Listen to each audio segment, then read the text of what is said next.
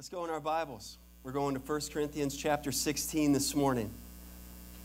Today we come to a close of this letter that Paul has written to the church at Corinth. If you do not have a worship guide, there are some on the back table. Our ushers would be glad to just raise your hand, a place for you to put down the notes there. They'll bring them to you. Just put your hand up. We want you to be able to have that to put notes down from this closing message. The title of the message today is You Are Loved. You are loved. 1 Corinthians 16, verses 19 to 24. Maybe you know this already, but the love of Christ is life-changing. Yeah, it doesn't leave any stone unturned. That's a testimony right there. The love of Christ. The gospel brings about a supernatural transformation, and it happens from the inside out.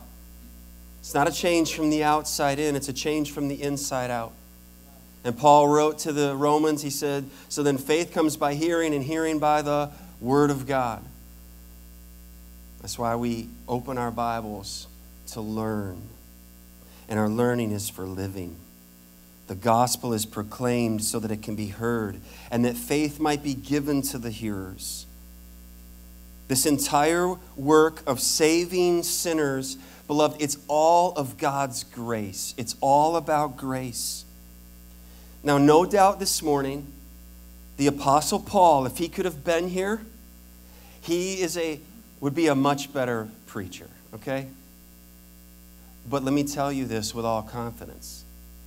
He didn't have a better gospel to preach. Better preacher? I'll concede that any day. But he doesn't have a better message. The message is the gospel. So no matter who you are, where you go this week, you may say, well, somebody else could say it better than I could. That's true. That can be said of all of us. But what is said, what is communicated, the gospel, there is no better message than the gospel. Amen? Amen? And we can all take this gospel like seed and scatter it wherever we go. This is life-changing. Paul traveled to Corinth. He preached the good news. And people came to faith in Christ. They were changed. They turned from their sin and they trusted in the Lord Jesus Christ. They left behind idolatry and they became worshipers of Jesus. And Jesus saved them and He changed them. He bought them with His blood. He placed them into His kingdom. They were taken from spiritual darkness into His marvelous light. But that didn't make everything easy for them.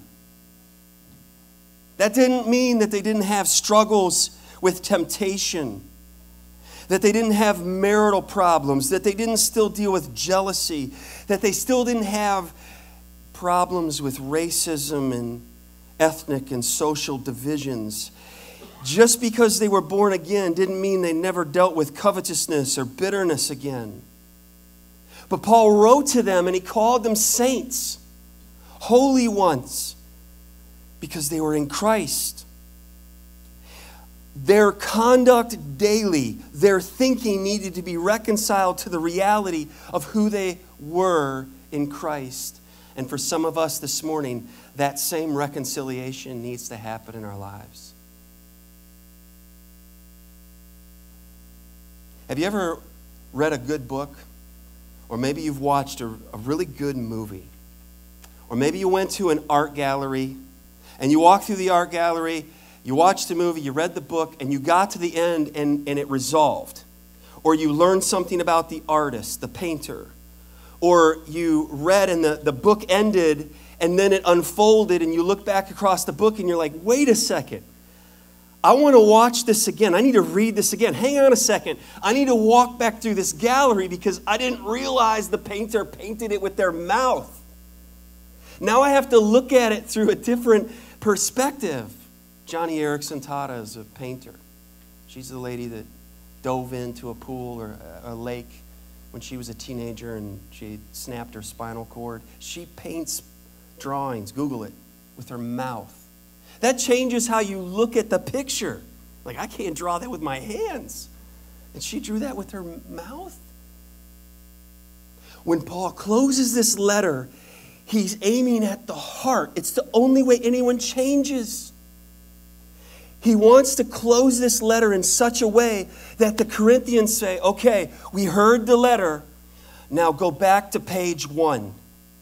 We need to do this again. And this time we've heard the whole message now. We've read the whole letter. Now let's go back and let's cut this apart so that we can put it into practice in our lives. We need to listen with tenderized ears. Our heart has now been tenderized. We've been reminded of His love for us and God's love for us. We are loved, so let's read it again. Let's go back, and you're like, is Pastor prepping us? We're going to go back through Corinthians? No, but you can find them all online. They're all online. All right, there you go. Okay, so we're not going back through it. Some of you are like, whoo! But that's what Paul intends for the Corinthians. You have the letter. You have the Word of God. It's in your possession. Now, with your heart in unison with mine, God willing, He's going to do everything He can to equip them to have tenderized hearts. But the response rests with the Corinthians. The response for obedience rests with you this morning. I can do everything, and God knows my heart. I've prepared, I love you, I want to communicate this message in love, but I can't act for you. When I ask you at the end, so what's your next step? I can't step there for you. You have to take that step. Some of you, it has to humble you to take that step of obedience. And that's where God would have you. That's where He wants you. You have to leave behind pride. You have to leave behind whatever it may be to step forward in obedience. That's what Paul is doing as this letter comes to a close. Our study has been devoted not just to information. I don't care if you know a whole lot about Corinthians now. My heart's concern is that what are we doing with what we know? We've had people start this study with us. They aren't in fellowship with us now. The message is needed. We're not listened to. That breaks my heart as a pastor. It ought to break our hearts as a congregation to say, what are we doing when we hear the Word of God, but we think it's just information instead of, this is for application. This is to do something, not just know something. Be doers of the Word and not hearers only, James writes. So that's my aim this morning, is that we understand what is it that God would have us to do according to His Word, not invented and not imposed on His Word. What is it that God would have me to do? And by your grace and by your strength and by your Spirit, Lord, help me to do it. Help me to obey. Let's go in our Bibles, 1 Corinthians 16. These closing remarks from Paul, he writes to this church in Corinth. He says, the churches of Asia greet you. Aquila and Priscilla greet you heartily in the Lord with the church that is in their house. All the brethren greet you. Greet one another, here it is, with a holy kiss. The salutation with my own hand, Paul's. If anyone does not love the Lord Jesus Christ, let him be accursed. O Lord, come. The grace of our Lord Jesus Christ be with you. My love be with you all in Christ Jesus. Amen. It ends. This is the word of the Lord. Paul has finished this first letter. He's done everything under the inspiration of the Holy Spirit that he can possibly do in this letter to position the Corinthians to know what they need to know and to do what they need to do. But understand this, beloved, he is not after them going through the motions. He's not after perfunctory worship. He's not after autopilot. I come in, I know the songs, I just sing, I give, I listen, I go, another week. No. He's aiming for transformation, a radical change in their lives.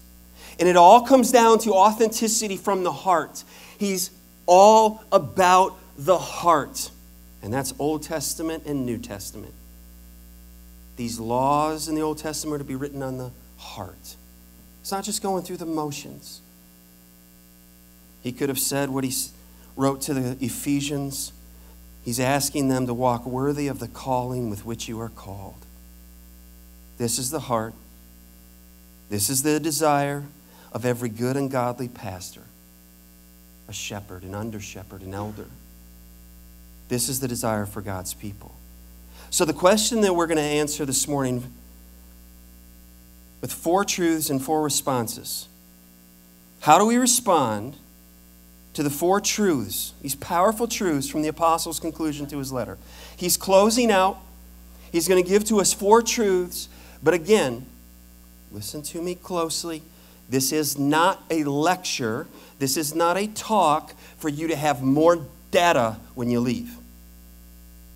That's not why Paul wrote to them. It's for life change. Radical life change.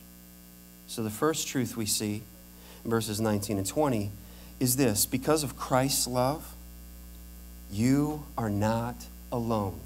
Okay, so he's writing to the Corinthians and he's greeting them. He's sending them greetings, and they need to be reminded you're not alone.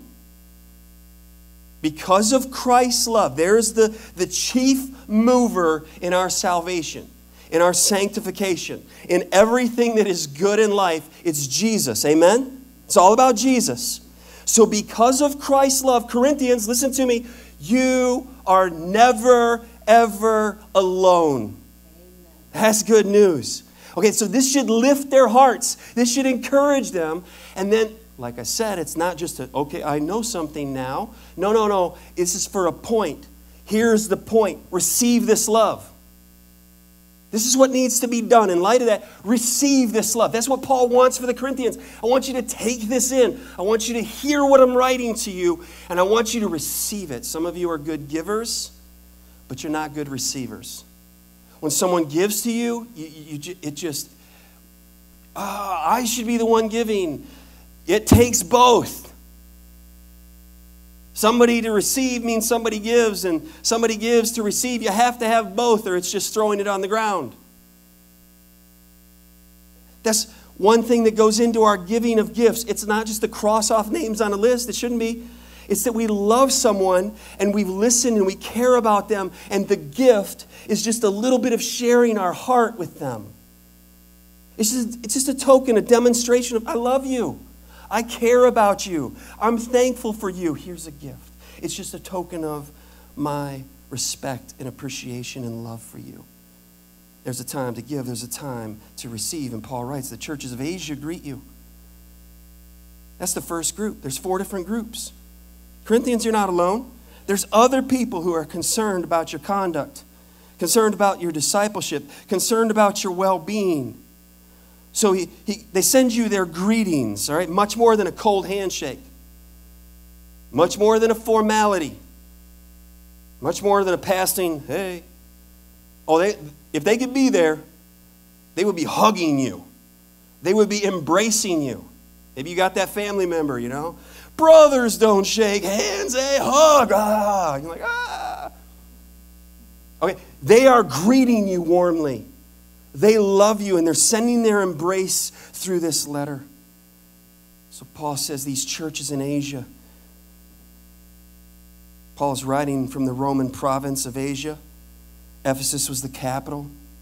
It occupied the western portion of modern Turkey. This would have included Ephesus, Colossae, Laodicea, Hierapolis. There were other churches that were concerned about what's happening in Corinth. They cared about them. Across the Aegean Sea. Oh, it's good. It's healthy for churches to be partnered together, connected together. It's a great help to pastors, to under-shepherds, to elders, along with great camaraderie between congregations. There's churches that have been a blessing. I've been going over 10 years down to Cleveland, Ohio. Alistair Begg's ministry, Parkside Conference. That ministry is invested into me. Those men are like brothers to me, and they care. They care about what's happening in this congregation. Traverse City, the Harvest Bible Chapel, they care what's going on in this congregation. There's people that I've been in ministry with, they care about what's happening, and they ask, hey, how are things going? And it's not just going through the motions asking, they care. They love me, they love you, our health, our vibrancy in the work of the Lord is within a larger work of our mission partnerships. Irfan flies out tomorrow. We have to be praying for him. That tooth is hurting him. He needs a root canal. He doesn't have time to do it. He may have to have that thing overseas. God bless Irfan. Okay, we got to be praying for him. But can you see on the giving? Can you see what came in? Right over here, this little note. College and career. And other people in $1,658 sent out to say, hey, we love you, Irfan. We are wanting this church to be planted in Cairo, Egypt. And we are wanting to bless you. Praise God for that. Praise God for that. And I know more was given in other ways, even to that ministry on Giving Tuesday and at other times. We care about them. They care about us. Tuesday night's meeting of this past week, gathering with our children's ministry workers, that team. What a great team. We're preparing for 2019 in the 2 services. Taking those devoted individuals who are willing, hearts united to say, here we are for the glory of God. There's a concern. Paul says, you're not alone. Then he introduces us to Aquila and Priscilla. Sometimes it's written Prisca in your Bibles. And he says, they greet you heartily or warmly in the Lord. This husband-wife team might be an MVP husband-wife team in the New Testament. Aquila and Priscilla. This is a couple like we studied last week. They were addicted to serving the saints. Devoted to serving the saints. Everywhere they went, and they traveled a lot, everywhere they went, they did the same things. They loved the Lord, and they loved people, and they opened wide their hearts, their homes, to say, we're here for you, Lord. And they were a blessing. Everywhere we see him in the New Testament. Little background on this. Mr. Aquila, all right, his name means eagle. That's the emblem of the Roman army. And Prisca's name means primitive or worthy or venerable, of an old time. She may have belonged to a distinguished Roman family. They were both Jews from Pontus, and around AD 49, the Emperor Claudius expelled all the Jews. That means they had to move out. They had to leave. They had to go. This would have been a severe trial. You ever lost your home? You ever had to move and you didn't want to move? How do we respond to those times? Those are not easy. Aquila and Priscilla understand what it is to have to flee, and that wasn't on their to-do list. How do they respond in this great trial? There's no mention of them having children. There's an opportunity for heartache. But in turn, that just turned around for great and effective ministry to churches wherever they traveled. In the church, in the body, life of a church. Let me tell you something. Those who don't have children, those who their children are grown and gone out of the house, empty nesters, do you understand how valuable you are in the church? You're like, woohoo, my kids they're moved out now. Guess what? There's other people that need your hands in the work and ministering and caring for their kids. Monica, I appreciate your ministry to Pastor Jamie's family. Just like, hey, that's it. And others, it's always dangerous when you start mentioning a name, and I don't do it for flattery. But there's reality of ministry in this church family that resembles this. And I want to encourage that. I want to build that up. Those of you without children, there's a ministry for you. There's an opportunity for you to come along someone who's like, oh, these kids, and say, let me help you. All right, dear Lord, you got to help me. It's been a while. I can do this with your help. It's so important. They were tent makers. So they could find work. That was important, construction.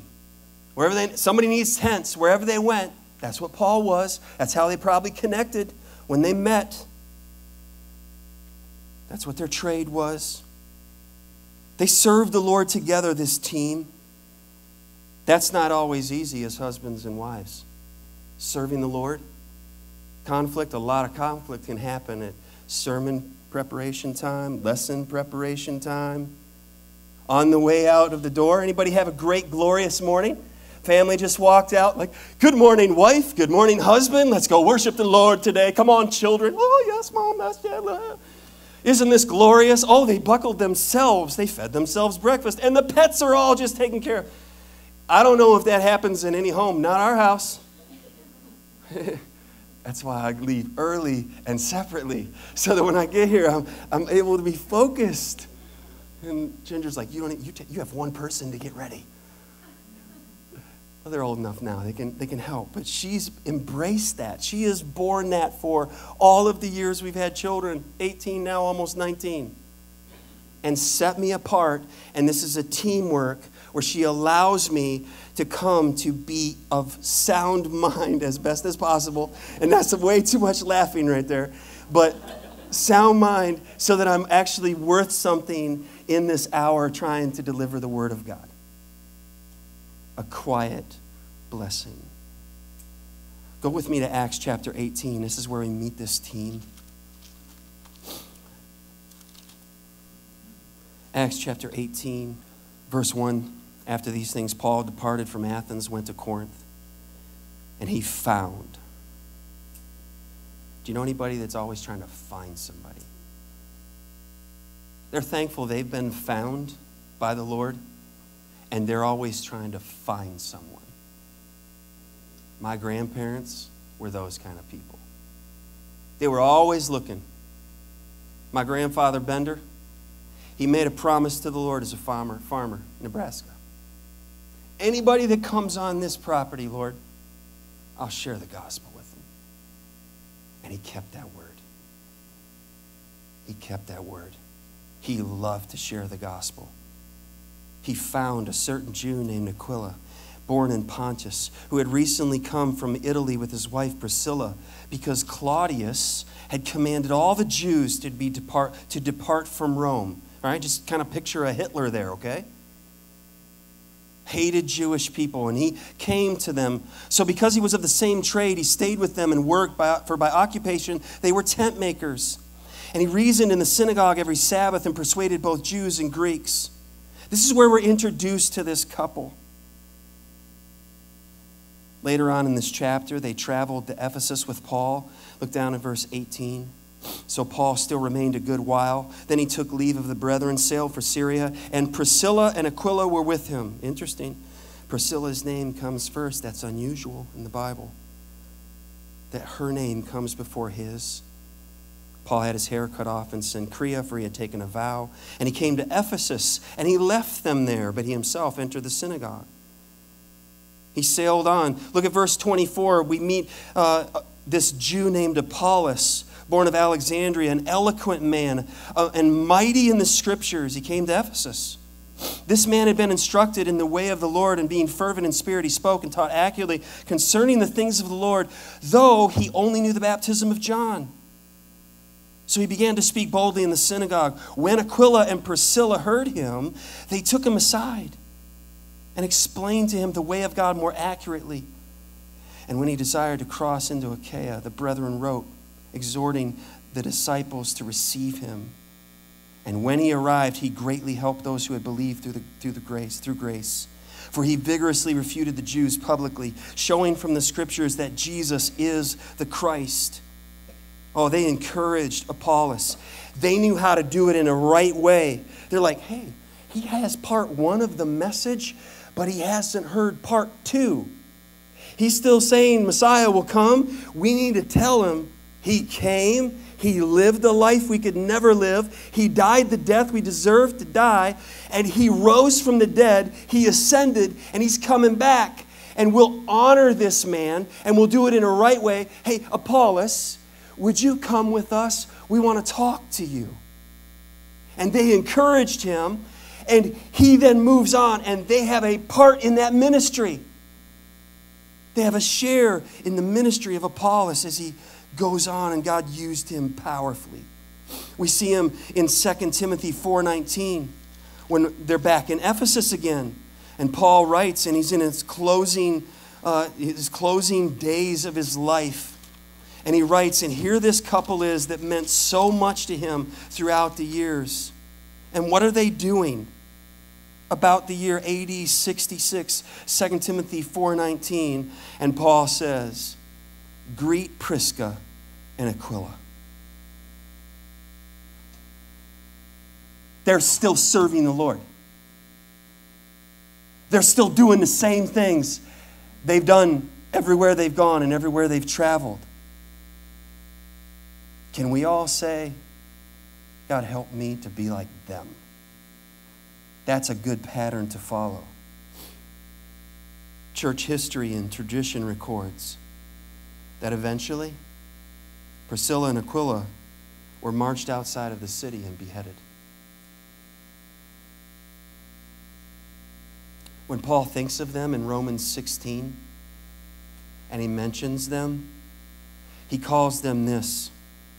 He says, they're my fellow workers in Christ Jesus. And he notes this about them, that they risk their own necks for my life.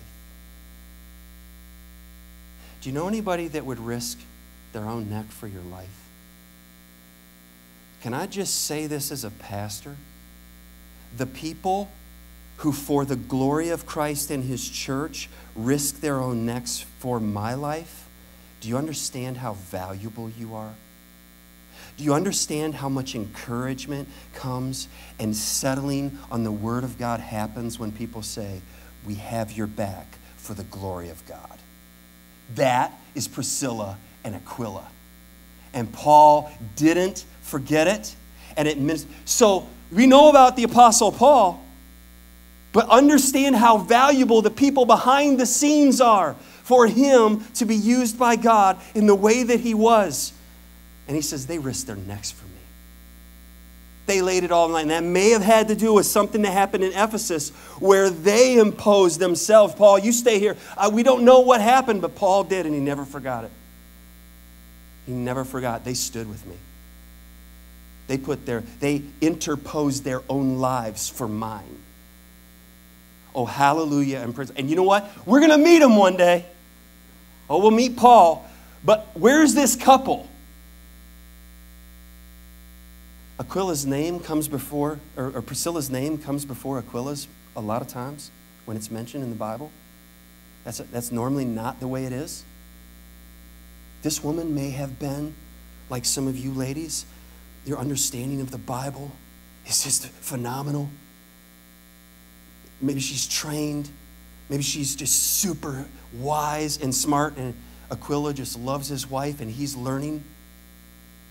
But they're the team. We come to home Bible fellowships, adult small groups, and husband and wife teams are going to minister together, serving and caring for the congregation in this way. Paul says there's another group, there's a church that met in the house of Aquila and Priscilla.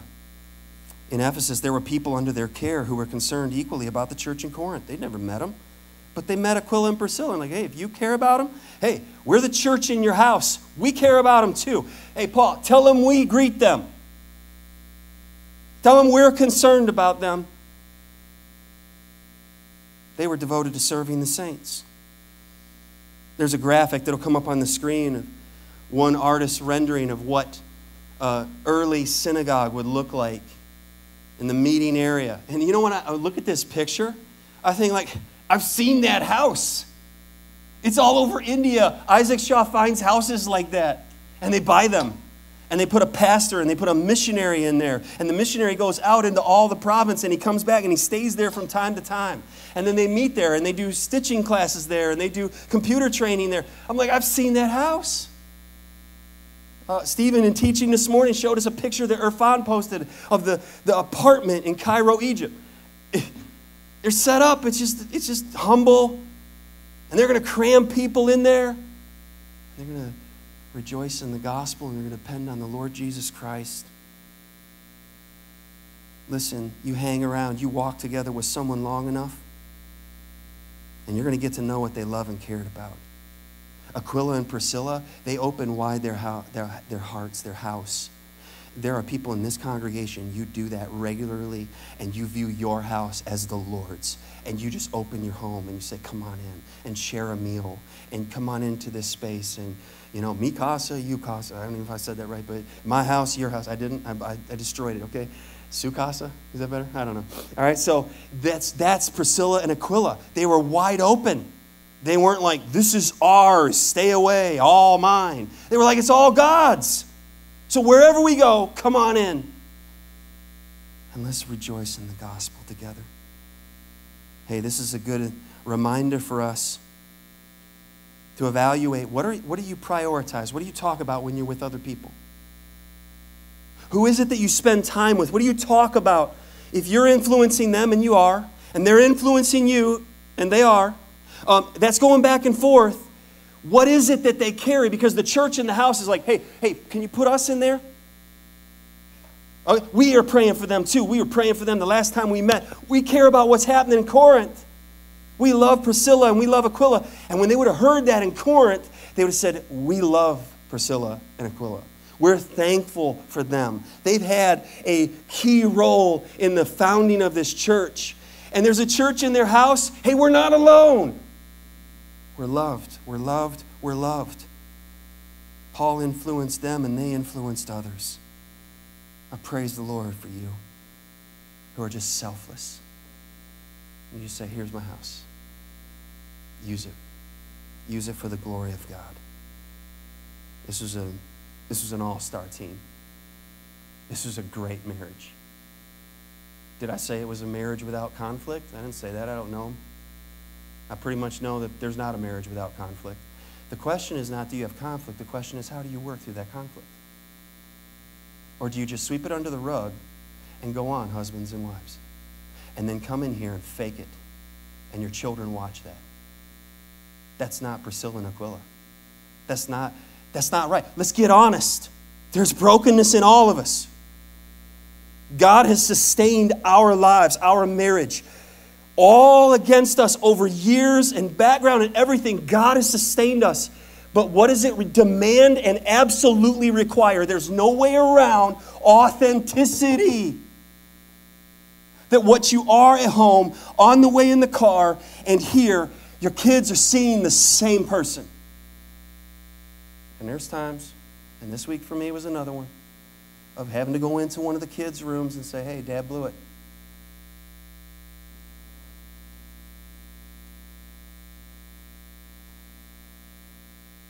I don't like to have those conversations. But I have a wife that helps me in that. If I will listen and I will humble myself and say, hey, I was missing it. Can we keep this couple in mind? I praise God for the victories that we have in marriage and the victories that we have in the families of this church. But when you step forward to serve the Lord, there's an enemy. And he wants you to hang back, do nothing, and just exist, live, and die. But there's more to life than that. There's the fourth group. He says, all the brethren. Well, who's this group? I don't know. All the believers in Ephesus in on this? Like, tell them we all care about them. We love them. Tell them to listen to you. We greet you. We greet them. Write it down. Paul wrote it down. They greet you. This makes me think about the brothers that I met when I was in India, the brothers that I met when I was in Africa, and when they message me on Facebook or whatever, they're always like, when are you coming back? I miss them. They care about this church. I care about those churches there. There's a close-knit. Listen, just think about this.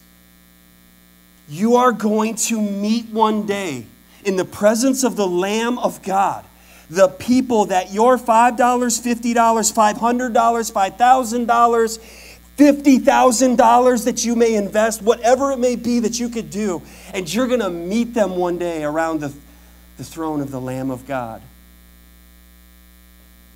And that's when we'll look at our investments and say, wow, so glad I made that decision. Number 2, you've been loved by Christ to love one another. Okay, Paul isn't just putting these 4 groups who are all united together. He's not just mentioning them for nothing. In verse 20, at the end of that verse, he says, so here's what I want you to do. Hey, Corinthians, you're not getting along so well? I want you to get up and greet one another with a holy kiss. I thought about trying to work this one out in a sermon. I'm like, man, this could be really weird. In the middle of the sermon, like, yeah, now. But Paul is saying, hey, you are loved, you have been loved, so this love isn't for you to hoard. This love is to flow through you. This love is not to be a pond stored up out back that begins to die and stink. This is a river flowing through you to the ends of the earth for the glory of God. This is what Paul is saying. You have been loved by Christ to love one another. So here's your response. Share this love. Give it away. It's free. It was given to you freely. So share this love. He gives a direct exhortation, a command for them. He wants them to respond to this love by expressing it genuinely and wholeheartedly to those immediately around them. As I said, when I was a kid, I was always waiting, not a little kid. Little kid would be like, gross. Greet one another with a holy kiss? Are you kidding me? Yeah. This is a holy kiss. This is I love you in the Lord. I love you in the Lord. This is looking people in their eyes. This is walking together and knowing one another and loving people when they're difficult and loving people when they push back and loving people when it's hard and loving people when it's good. This is loving people to the end. And not everybody's easy to love to the end. And Paul says, you greet one another. You greet one another with a holy kiss. And listen, don't leave somebody out. When you come in this place, don't look around and say, here's my seat and I'm all by myself and I sit by myself. Hey, church family. Who needs to be greeted in the love of the Lord? You have a mission. And every week when you come in this place, you say, God, I'm here. I want to be a blessing. Show me who I'm going to be a blessing to today. And you have a never-ending ministry. Greet one another with a holy kiss. We are to respond to this overwhelming love of God by expressing it genuinely to those immediately around us. This implies that we are actually getting to know one another, that we're getting to know each other's names, that we actually care about one another, and we serve one another relentlessly. 1 John 4:11, beloved, if God so loved us, we also ought to love one another. If we love one another well, that word will go out. Oh, because sometimes it's easier to love the stranger than it is to love the people that are closest to you. But we have been loved by Christ to love one another and to share this love. Number 3, here comes a more stern note. Not everyone shares in Christ's love. Not everyone shares in Christ's love. Paul says this salutation with my own hand. Paul's. If anyone does not love the Lord Jesus Christ, if anyone does not love the Lord, let him be accursed. O Lord, come. The grace of our Lord Jesus Christ be with you. Not everyone shares in this love. So the response is this, church. Beware of adversaries to this love. You got to watch out. Beware. Here's a news flash. Not everyone loves the church of Jesus Christ like Jesus.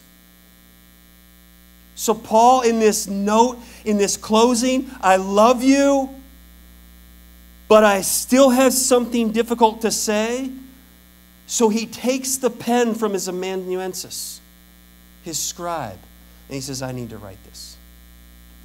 Give me the pen. I need to say this. It's a closing signature of authenticity. Paul's custom was to do this, take the pen, close out the letter.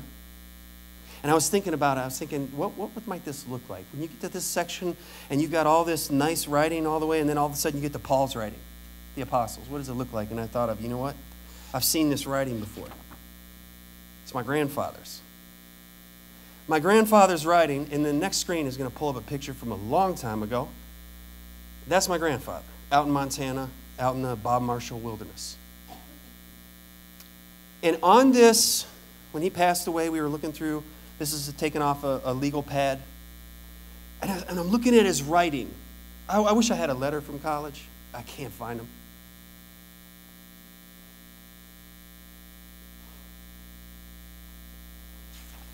It's his writing.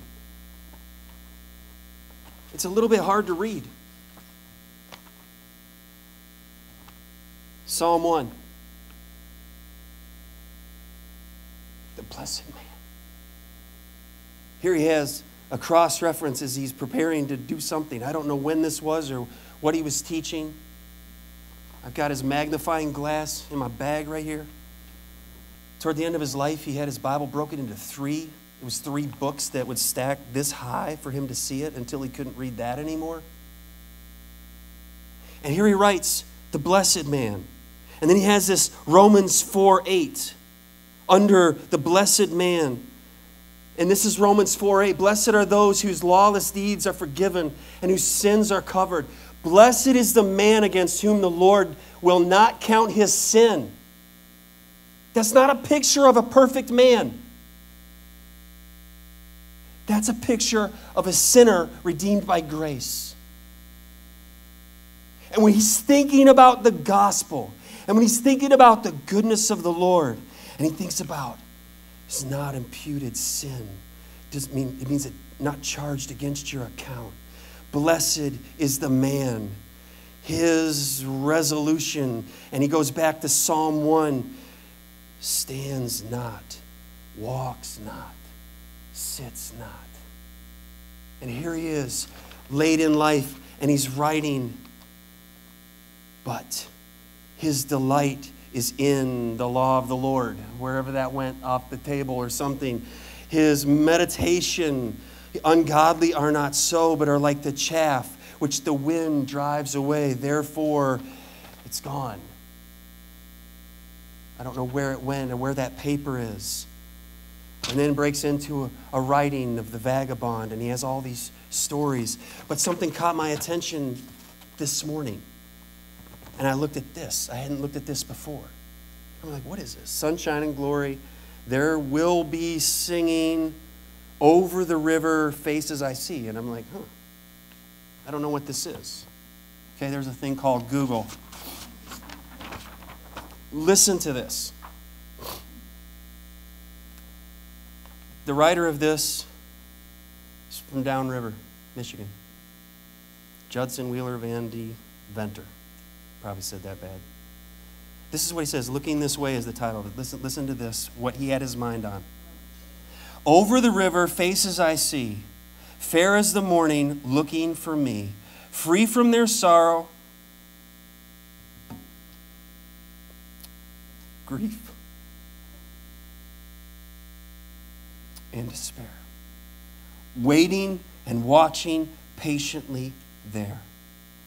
Looking this way, yes, looking this way. Loved ones are waiting, looking this way. Fair as the morning, bright as the day. Dear ones in glory, looking this way. And then the writer goes on and he lists all of these people.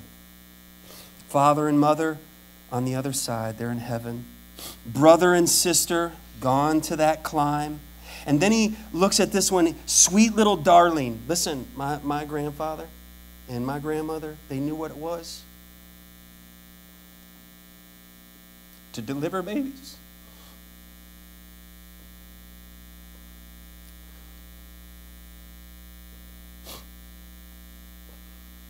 And they didn't live.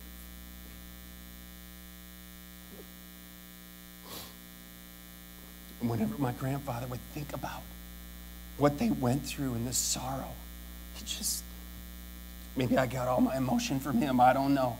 But he had a special place for little ones. And it drove him crazy at the end of his life that he couldn't hear what they were saying. He couldn't really see them. Sweet little darling, light of the home.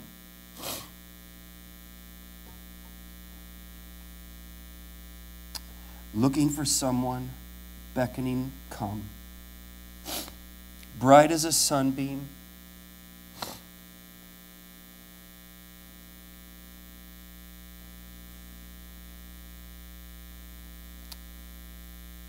pure as dew.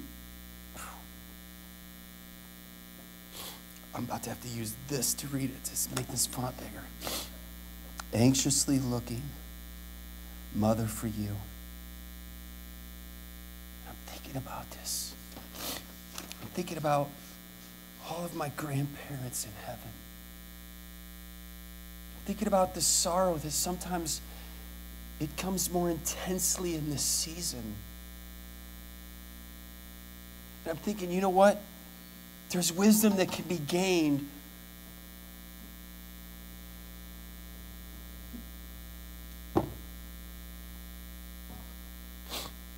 from the man, the simple, no graduate from Bible college. He took classes from Moody. He served at the Pacific Garden Mission, and he made a lot of mistakes, and I've made a lot of mistakes, and my dad has made a lot of mistakes, and you've probably made a lot of mistakes.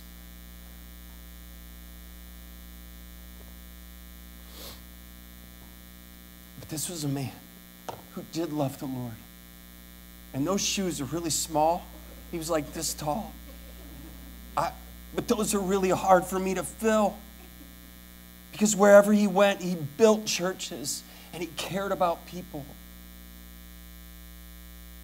And he's looking this way. Heaven is concerned about what we're doing here this morning. And the greatest concern is what's happened with your sin. Has your sin been covered by the love, mercy, grace, the blood of Christ? Or are you still in your own sin? Have you looked to Jesus? Paul, he thinks about this church. He takes up the pen for himself. He writes and he gives a curse on the troublemakers there. He loved the church in Corinth. Therefore, he hated the actions of those who were there in the church, and they were causing problems. They were uprooting the church. Listen, every church has problems. You can't go find a church and, well, this one doesn't have any problems, where there are no people in it. Every church has problems. What is Paul talking about? He's not talking about the unbelievers in Corinth. The wrath of God was abiding on them, and he went to Corinth and he preached the gospel to them. He's talking and he's writing to the people that are there in the Corinthian church who need to humble themselves. He's addressing anyone in Corinth who persisted in unloving division, unrepentant immorality, rejection of the gospel, and they refused to forgive their brothers and sisters in Christ. So Paul simply put here, those who continue in sin and rebellion, they demonstrate a serious problem in their love for Jesus Christ, their affection for Christ. This is a wake-up call that he's writing, and he writes it in his own hand. He wants it said exactly the way he intends to say it. That if a member loves him or herself more than Jesus, they will cause great harm to the church. So Paul is stating that if anybody doesn't have affection for the Lord, then this lack of love would breed all types of problems for the church. But if members love Jesus, and if members love the gospel, if members have the mind of Christ, then they will grow, and they will grow, and they will grow in their relentless love for one another. They will not give up on one another. They will bear long, they will forbear, they will love, and the world will look in and say, what is this? This is love. This is the tie that binds our hearts in Christian love. Like that above, those looking this way. The angels care about what we do. They watch our worship. They care of how we regard the Son of God. This is the church, the pillar and the ground of the truth. So Paul, oh, get this, beloved. He put a curse on troublemakers in the church.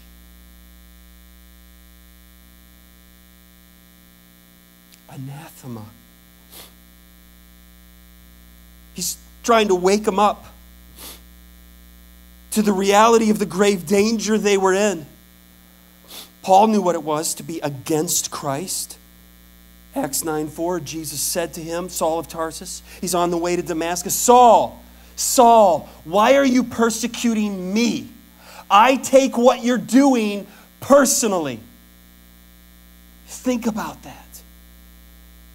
Paul used this strong language in Corinthians. He used it to the Galatians. Galatians 1, the verses 6 through 10, that if anyone comes preaching another gospel, there isn't another gospel.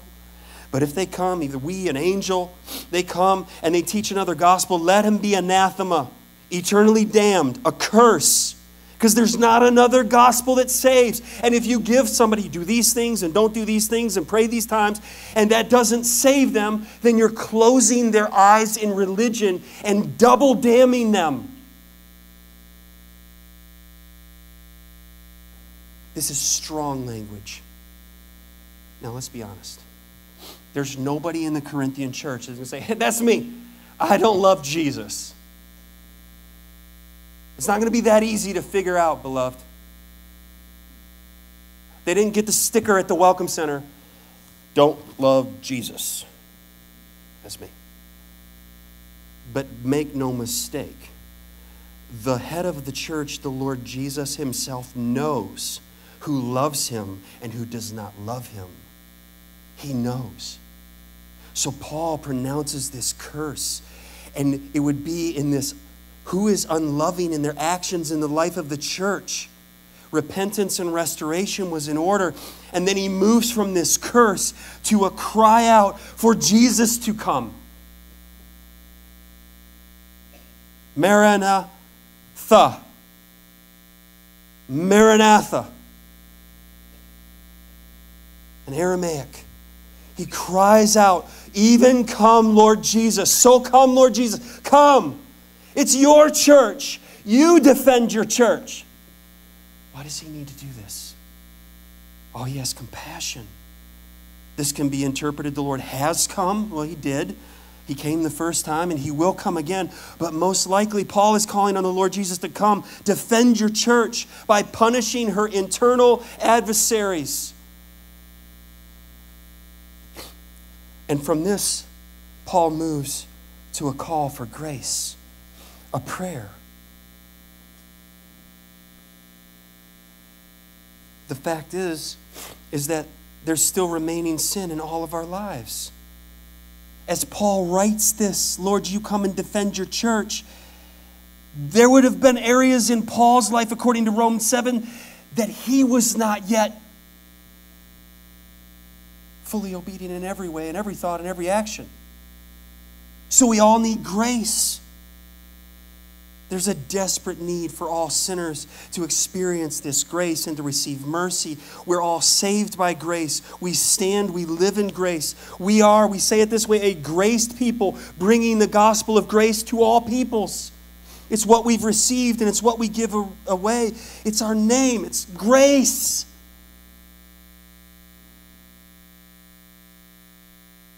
You could slap that on a church. But if we're not demonstrating this in our lives, it's a conundrum. That's our name. Grace is our song. Grace is our life. Grace defines our mission. So let me ask us this morning, do you look inside here? Do you look around? Do you see ways that we're growing in grace together? Do you see an increasing propensity to honor the Lord by being gracious?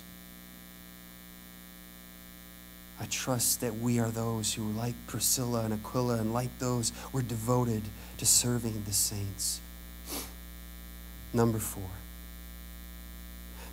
a Christ-like leader, which is Paul.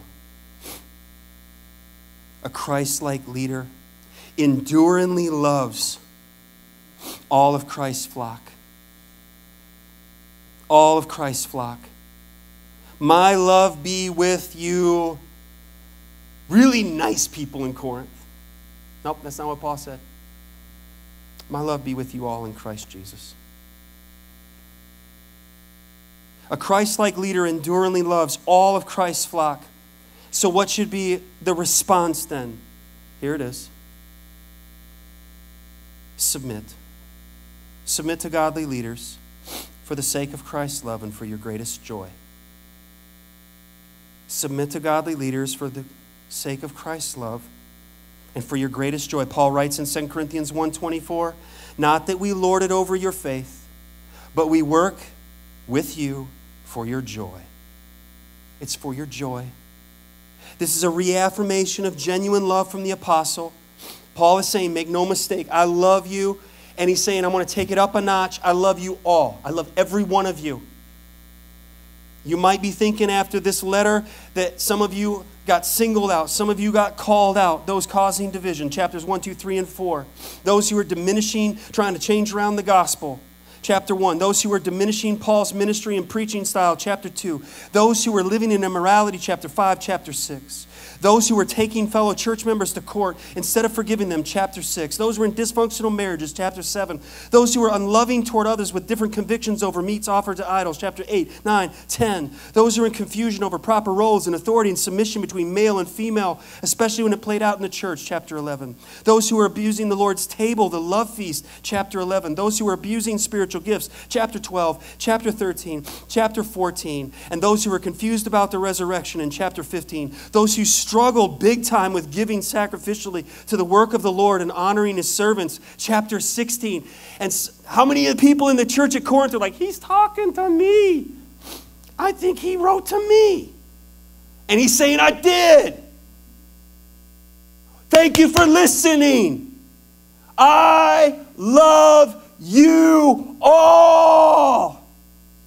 I love you.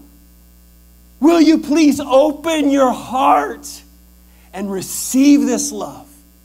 And then go back and read my letter. You're convinced, you're settled. He loves us. And we love the Lord. And we need to repent. And now let's do what he has written for us to do. And he closes it all with, amen. So be it. The end. You say, well, how did it end? Well, he had to write them again. He had to go visit them. They were people with struggles. But the question for us this morning is, how does it begin with us? What will our response be? So this morning, as we consider what is my next step, if I'm going to obey the Lord, if I'm going to have a humble heart like Paul wanted for his Corinthians, how do I respond? What's my next step? How do I demonstrate humility and grace and love? Have you received his love? First of all and foremost, have you received this love? You can't give away what you don't have. It's not yours, but it's freely given. It's in Jesus. For God so loved the world that he gave his only begotten Son, that whoever believes in him will not perish but have everlasting life. Have you received his love? Have you received Christ? Are you in Christ? If you're in Christ, are you growing in love? Are you growing in grace? And as a church, we will respond. We will pray. The praise team will come, and we will sit, and we will think about it, and then we will stand as we are moved in this song to say, yes, this response is my heart's cry. Lead me in love to those around me. Use us for your glory. Every head bowed, every eye closed, please. Father, as we draw this beautiful, precious letter to a close this morning, I pray that you will, by your Spirit, take it and apply it to every heart. I thank you for the enduring love of the Apostle Paul for his people. I thank you for the warnings, the challenges, the reaffirmation of love that he gave. And may every person here this morning understand deep in their heart that they are in fact indeed loved with an everlasting love. My love as a man, as a husband, as a father, as a pastor is imperfect. It falls short. It misses the mark so many times. And I don't like that, and I'm not proud of that. But Father, you are the one who judges all hearts, all lives. You know all things. And so I appeal to you, Lord, that you will take your word through a broken servant and you will minister it in grace to broken hearers. And for any who are proud, arrogant, and built up, may you tear those walls down.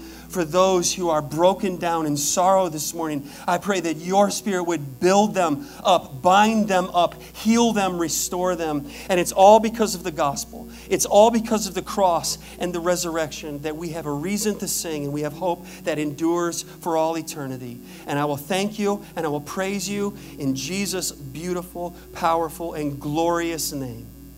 Amen.